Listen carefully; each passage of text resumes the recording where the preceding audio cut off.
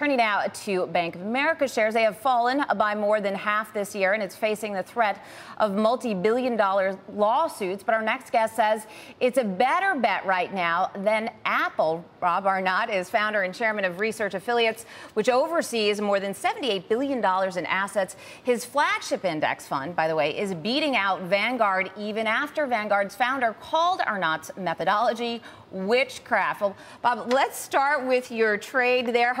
I hope you find that label amusing. I certainly do, and given your performance, certainly something to laugh at. But let's talk about your latest recommendation. We picked it up about a week ago. You were saying you'd short Apple and actually buy B of A. Turns out over the last week that trade's worked pretty well. I think the spread difference now is a little bit more than 4.5%, meaning that B of A has outperformed Apple in the last week. Is that a trade that you actually put on, or is it just more reflective of your general investment strategy right now?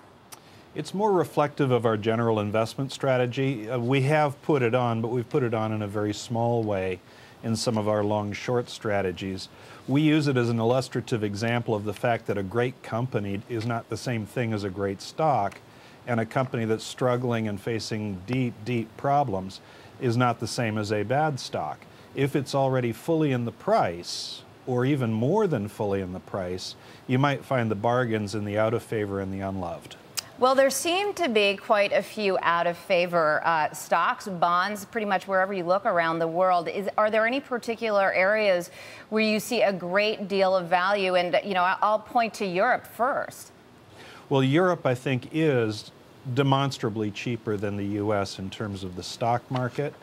I'd much rather be invested in European stocks than U.S. stocks, but I'd much rather be invested in emerging market stocks than either.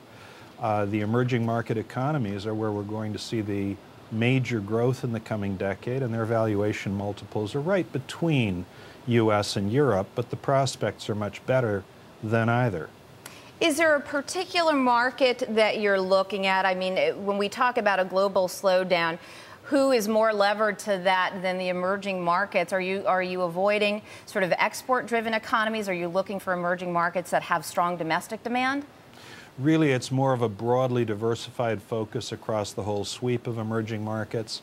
The reason for that is very, very simple, and that is that the emerging economies broadly don't face what we term the 3D hurricane that the U.S., Western Europe, and Japan face, the hurricane driven by deficit, debt, and demographics. For most emerging economies, their budgets are reasonably close to being in balance. Their debt levels are manageable. In fact, they're so manageable that consider that the G5 is 40% of world GDP, and consider that emerging economies are 40% of world GDP. Okay, who has more debt? The G5 has 70% of world debt, emerging economies have 10. They have 7 times the debt coverage ratios of the G5, and yet they yield 3.5% more. I think that the weakness that we've seen in emerging markets, stocks and bonds, represents a really interesting buying opportunity, a time to ramp up if you don't already have some. And when we talk about debt, or you say that there's value in bonds, is there a particular type of bond that you look at? Are you looking at the corporate debt? Is that the way your methodology works? Do you look at sort of the credit quality of specific companies, or do you go in at the sovereign level? For the emerging economies, what I find most interesting right now is emerging economy sovereign debt denominated in the local currency. They carry a yield spread over the G5 that's considerable, and yet their debt coverage ratios are much better than ours. The developed economies of the world have an addiction to debt-financed consumption, and so are awash in debt. We're facing a Greek-style crisis across most of the developed world, and yet the markets are acting as if it's not that big an issue yet. Okay, well, I'd rather go where the debt coverage ratios are higher and the yields are higher, and I'd rather view sell-offs like we've seen in the last couple of months as a buying opportunity there more than as a buying opportunity for U.S. stocks. And Bob, I got to ask you one last quick question here. When we see a rally like the one we saw yesterday, do you think that's purely headline driven, or are people coming in and maybe taking advantage of some discount opportunities? Well, it would be a bit of both. The markets are driven by shifts in expectations. People are really hoping and craving for a solution to the Greek situation.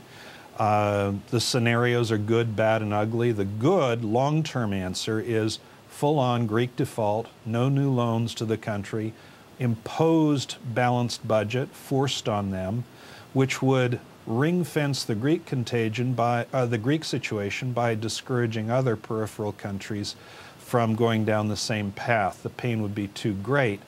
I characterize that as the mildly bad scenario. Then you ring-fence the banks to limit contagion effect across the banking community. The bad scenario is Greek default with new loans made, so that the moral hazard of lending to those who can't and won't pay back the debt remains just as serious as it is now. And the really ugly scenario is keep bailing them out, don't let them default by lending them money not only to spend more but also to pay interest on past loans. That's the ugly scenario, and that would be, in the long run, very devastating. So the recent rally was partly a function of headlines suggesting that one of these solutions might happen. All right, Rob. Unfortunately, we got to end it on the really ugly scenario there. I know, that's okay, though. Do appreciate you putting that outline together for us, and thank you so much for coming on once again here on Fast Forward. That was Rob Arnott, founder and chairman of Research Affiliates.